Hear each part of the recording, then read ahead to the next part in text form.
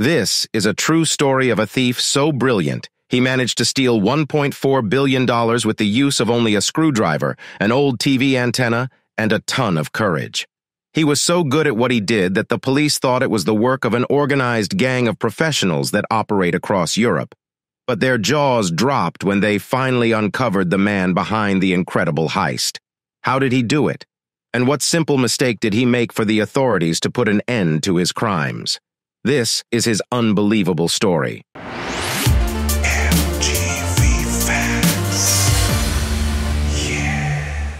Apart from luxurious cars and palatial houses, masterpieces created by famous artists in history can also be considered a status symbol. Aside from its historical value, paintings or artworks are one of a kind. That's why it can be worth millions of dollars. And because of this, not only aristocrats have an interest in it, but also organized crime syndicates and the black market.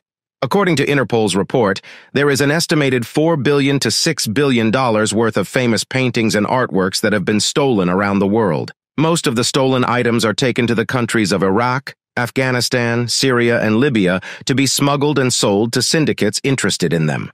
According to the same report, the most targeted country when it comes to art theft is France, where museums and art galleries are everywhere. And in the world of art theft, there is no one more notorious than Stefan Breitweiser, because among hundreds of artworks that disappeared from the world, he was the one who did it. But even before he even made a name as the world's most consistent art thief, Stefan Breitweiser was just like many of us. He too was poor in life. Although he lives in France, luck in Stefan's life in the 1980s were elusive. Even so, he tried to make ends meet by being a waiter in a restaurant. And it was during his job that he met his partner in crime, Anne Catherine Kleinklaus, a nurse. Although he was young and had a decent job, Stefan still lives in his parents' house, particularly in the basement where he had a small space to call a bedroom. But even though he lacked the money, he and his girlfriend loved to travel and see new places, especially around France and neighboring countries. And the travel goals of the two led them to the biggest opportunity of their lives. In March 1995, the two went to a museum that used to be a medieval castle in Gruyère, Switzerland. The two were interested in seeing this castle as well as the collection of medieval art displayed in the area. Medieval art is any artwork from the medieval period from 476 AD to the year 1450. One of the unique characteristics of medieval art is that it tells biblical stories through paintings, sculptures, and so on. And for Stefan, the artworks that come from those times are fascinating. While walking around and looking around the corridors of the said art museum, an artwork seemed to capture Stefan's attention. And that is a portrait by Christian Wilhelm Dietrich, a German painter. When he came closer to look closely and appreciate such art, he felt a strange feeling. In fact, there is a name for this phenomenon, and it is called cacoethes.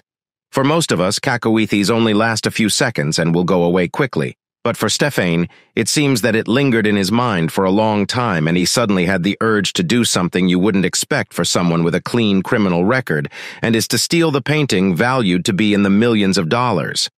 And what's even more surprising is when he asked his girlfriend if she wanted to go on with his plan, Anne Catherine agreed with no hesitation. But unlike in action heists films we watched like Ocean's 11 or Mission Impossible, there are no high-tech gadgets involved in this robbery. In fact, the duo didn't even have planning, schematics of the building, or even a waiting getaway vehicle. Stefan just removed the said painting from the canvas, rolled it up and stuffed it in his bag, and just left the main exit of the said museum calmly. And that successful and simple heist indeed woke up the sleeping notorious thief in the person of Stefan. In fact, within 6 years after that particular day, he successfully completed 239 art robberies in 172 different art galleries in 7 different countries. And the total amount of what he stole was estimated to be at $1.4 billion. To compare just how much is the value Stefan's stolen artworks, we need to put together 3 of the most expensive artworks ever auctioned. First is Leonardo da Vinci's Salvator Mundi, worth $450 million. Second, William de Koonin's Interchange, which reached $300 million. And the third is Paul Cézanne's Card Players, worth $250 million. Together, the total value would only be $1 billion, and another $400 million is needed to equal Stephane's collection of stolen artworks. But how did he do these without attracting the attention of the authorities at first? According to Stephane himself, he deliberately did not choose the big art galleries because he knew it would have the latest security features and highly trained security personnel. Unlike the small art galleries that, according to Stephane, there is a big hole when it comes to security. First, the security there is very relaxed because small art galleries run on the trust of patrons and respect for culture and the very value of art.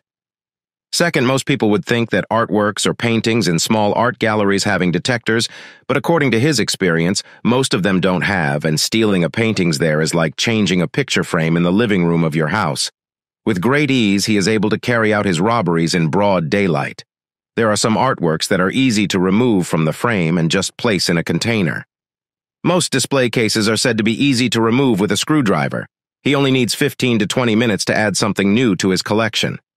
Aside from a screwdriver, one of Stephane's best favorite tools in his heists is his old telescopic radio antenna to change the angle and direction of the CCTVs in the area that can monitor his movements. It's hard to believe when you think about it.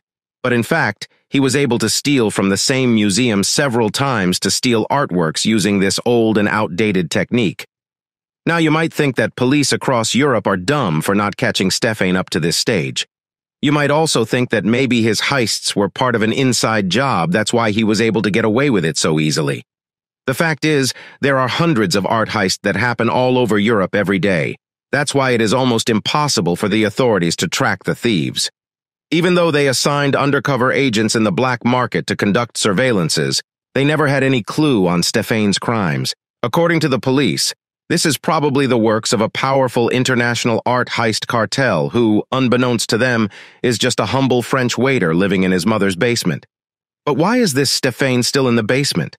If he has $1.4 billion, why doesn't he just live on a remote private island and retire from his thievery? The answer? Because he did not sell such artworks. In fact, all of them are on display or just hidden in the basement where he sleeps. After Stephane and his girlfriend would steal these artworks, the two would head straight to the basement to add to their private collection. A private collection that, if sold, would easily make them among the richest people in the world. But not everything was smooth sailing for Stephane and his girlfriend. In fact, in 1997, Stephane was first accused of stealing an artwork by William van Aelst from a gallery of a private collector who had given permission to a few people to see such collections. When the owner was alerted of the theft, he saw the couple carrying the artwork in the back seat of their car.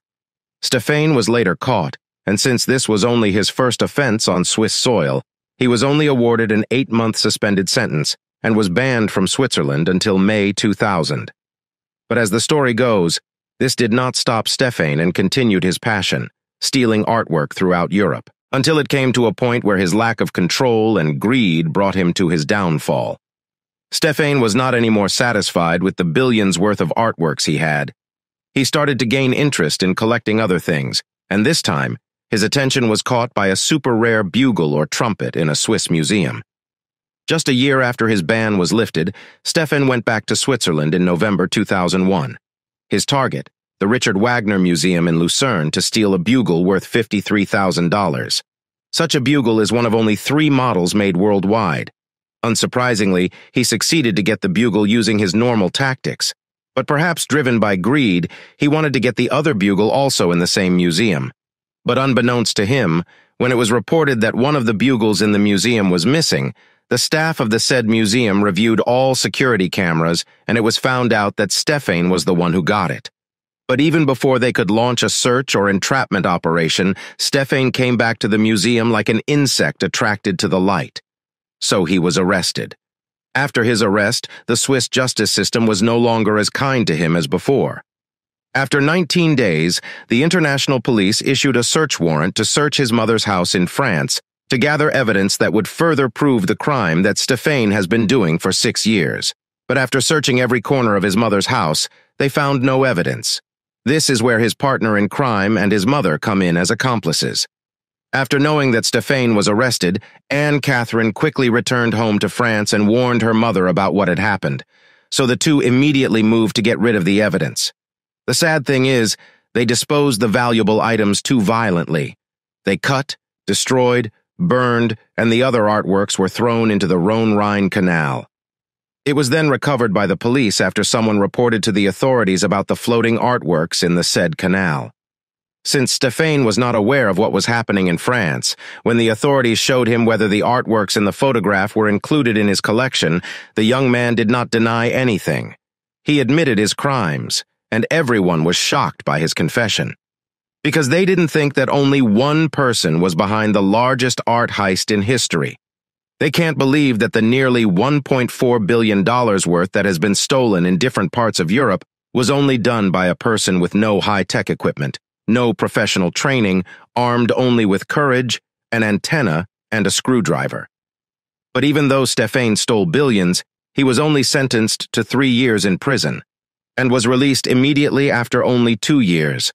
His mother, who was involved in disposing of the art, was only imprisoned for 18 months. As for Anne Catherine, although she denied any involvement in Stéphane's crimes, she had to serve 6 months for the crime of receiving stolen goods and helping keep them. But after serving 3 years in jail, Stéphane still hasn't learned his lesson, because in 2011, after his release, he started stealing art goods and was imprisoned for another 3 years until 2013. And in 2019, the same Stéphane was arrested again for selling a stolen item from a museum and sold it on the e-commerce site eBay. The police also found $177,000 hidden in his mother's home after further search and investigation. He remains incarcerated until today.